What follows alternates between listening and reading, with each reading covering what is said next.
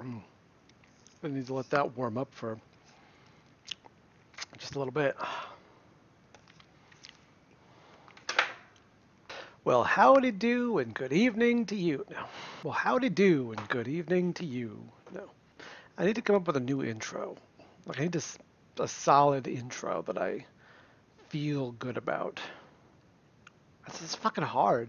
Like, why is the intro the hardest part of these goddamn videos? Good evening, everyone. Welcome to Clover's Corner. It is September 21st at 9:05 p.m. And I've just come back from my first session with the gender. Nope. And can I speak English at some point tonight? That'd be useful. Thank you. As some of you may know, I recently reached out to a local gender counselor who also handles mood disorders to help me deal with my depression on top of the transition. Tonight, I had my first session with her. It's about 45 minutes, I think maybe an hour-ish, somewhere around there. I think it went well. It was mostly, I filled out a questionnaire, family history, insurance, that sort of thing. Mostly it was her asking questions to get a baseline, kind of get a feel for where I'm at, where we're supposed to go. She gave me some homework that I'm supposed to do, an introduction to cognitive therapy, so got that to fill out. I got to bring that with me next time. Gonna get a therapy binder together. I'm just gonna grab one of my old D&D binders, slap some leaf loose paper in there, and call it good, because I'm a cheap bitch.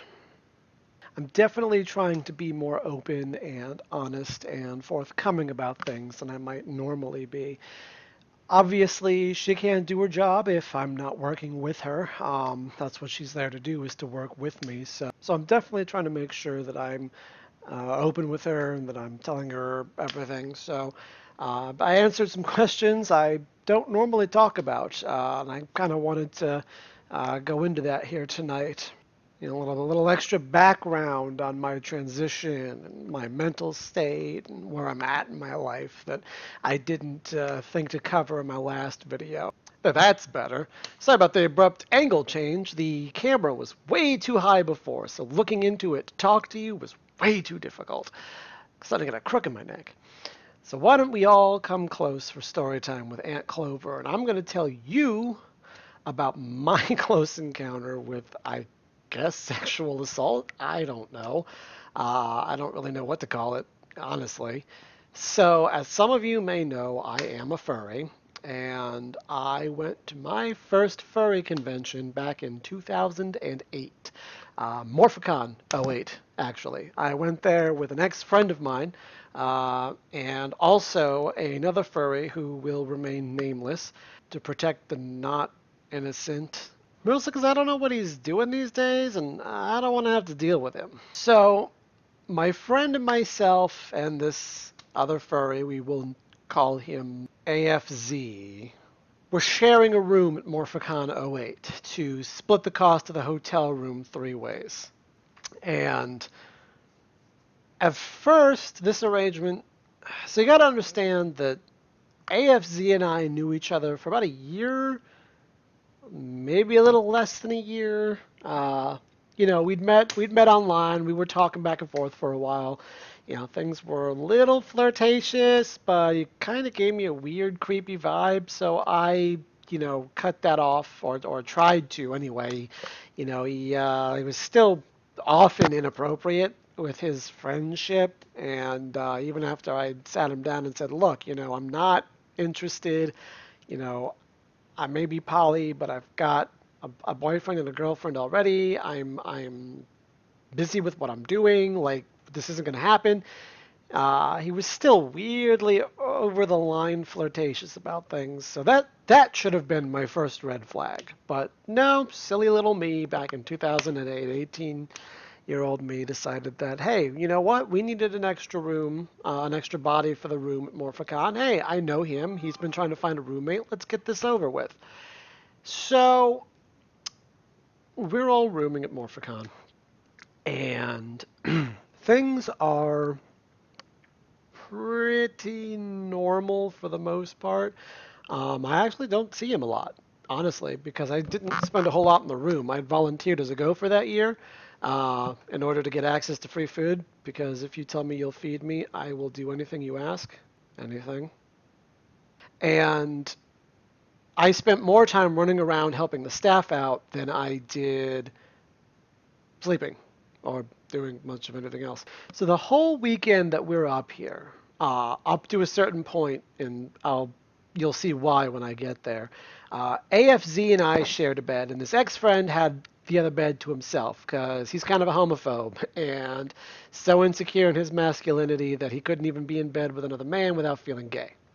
So AFZ and I say, okay, fine, whatever. We're not even going to argue with this. We'll share this bed. You can have that bed. Everybody's happy.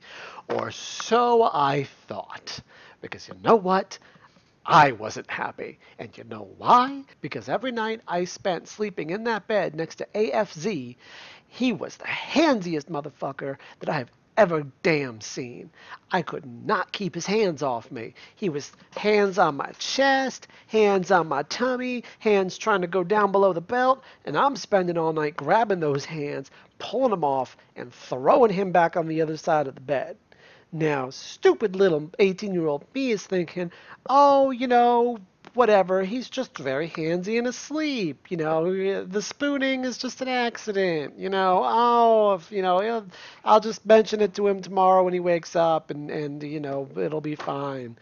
And it wasn't fine because things then escalated.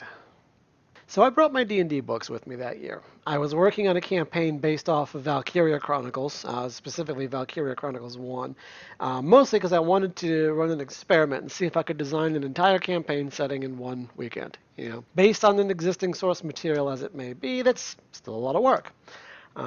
Side note, I succeeded, and then 3 years later, all the notes got destroyed, so I kind of sucked in on myself like somebody had opened up a black hole in my chest. And I had lost my D&D books. Now I'm freaking out. This is like $200 worth of brand new D&D books. It's the 3 core rule books. I believe I had the Player's Handbook 2 with me. I had a couple other supplements, like the Spell Compendium, and I believe the Magic Item Compendium, and some other items, some other odds and ends, dice, whatever. So I'm freaking out because I'm like, this is $200 worth of books and equipment that I sat down somewhere and now it's gone. So I'm running around. I'm backtracking my way through all the rooms, all the different convention rooms, and I'm not seeing anything. So I think to myself, you know what? Let's go back to the room. Maybe I left it in the room. Maybe I never brought it out with me because I didn't remember actually using it at all because I'd been gophering all day. So I think, okay, we'll go back to the room, we'll check it out, see if I can find the stuff. So I make the trek all the way back to the room.